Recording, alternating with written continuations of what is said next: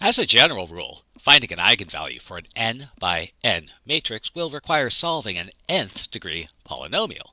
And so for a 3 by 3, we'll need to solve a cubic equation. For a 4 by 4, we'll need to solve a quartic equation. And if we have something like a 5,000 by 5,000 matrix, we'll need to solve an equation of degree 5,000. But how? And so, the obvious answer is we could use a numerical method to find solutions. However, this still requires finding the characteristic or minimal polynomial, and that by itself is going to be quite a task. And so the obvious question to ask is, can we use a numerical method directly?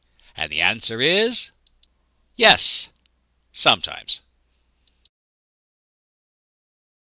The basic idea works something like this. Suppose A is a non-defective matrix and lambda 1 is the largest of the eigenvalues.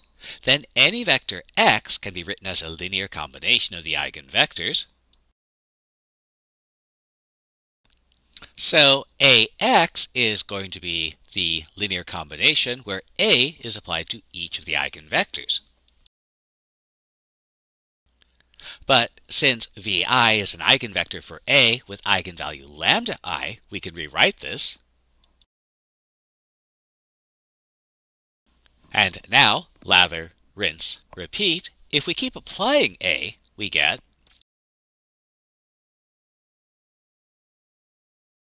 Now remember, we assumed that lambda 1 was the largest of the eigenvalues, so lambda 1 to power k is going to be larger, significantly larger, than lambda I to power k for sufficiently large k.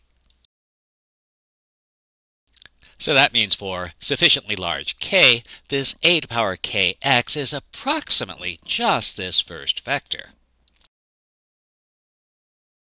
Now once more onto the breach, let's apply a again. And again, since v1 is an eigenvector for lambda 1, then av1 is going to be lambda v1. And let's rearrange these terms a little bit. And so we find that a applied to akx is going to be approximately lambda 1 times akx.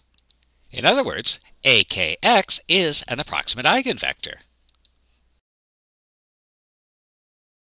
And this suggests the following numerical method. We can find an eigenvector of A by picking any vector x, picking a large value of k, and then finding A to power kx, which will approximate the eigenvector. Well, let's try it out. Let's try to find an eigenvector for a 2 by 2 matrix. We'll pick our initial seed vector to be 1, 0, and we'll evaluate A to power, how about 1,000 applied to x. Now, of course, it would be unreasonable to do this by hand, but fortunately we have machines, so we'll drop this into a computer and see what happens. So we run our program, and our computer chokes. So what happened? For large k, the components of a to power kx will be very large and lead to an overflow error. And so the obvious solution here is to remember that a scalar multiple of an eigenvector is an eigenvector, and so let's scale our vectors every time they get too large.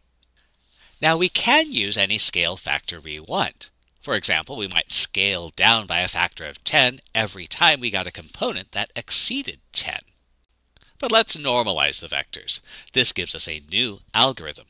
We'll find y, which is a applied to xk, and then we'll let xk plus 1 be the normalized version of our vector y.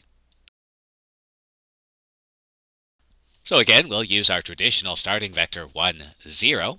We'll first compute y, which is a applied to x0,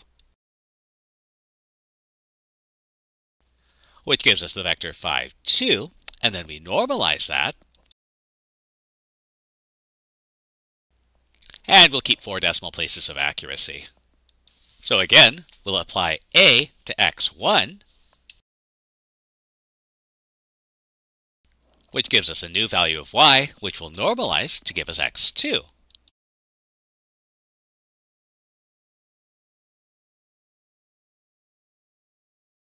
We'll apply a to x2, which gives us a new value for y, which we'll normalize to find x3.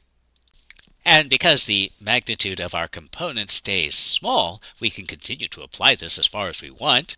And if we apply this 1,000 or so times, we end up with a vector that looks like this.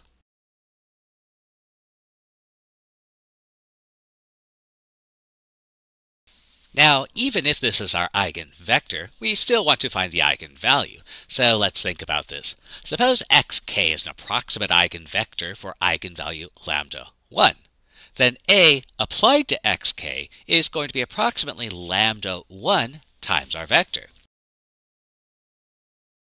And so now we invoke our universal strategy. Every problem in linear algebra can be solved by reducing to a system of linear equations. So we found, or at least we think we found, an approximate eigenvector. And so to find lambda, we'll apply A to this vector. And if we compare the two sides, we actually get two equations where lambda 1 is the unknown. And if we solve these two equations, we find that lambda 1 is approximately 7.24 mumble. Now, this is actually an important check. If this really is close to an eigenvector, then what we should get is close to an exact multiple of it.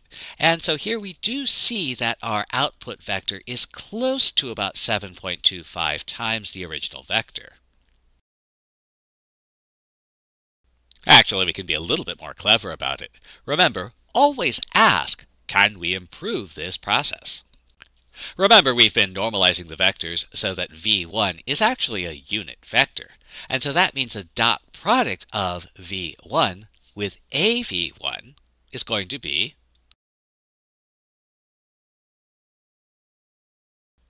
lambda 1. So that means we can take our dot product of our approximate eigenvector with a v1, which will give us our approximate eigenvalue.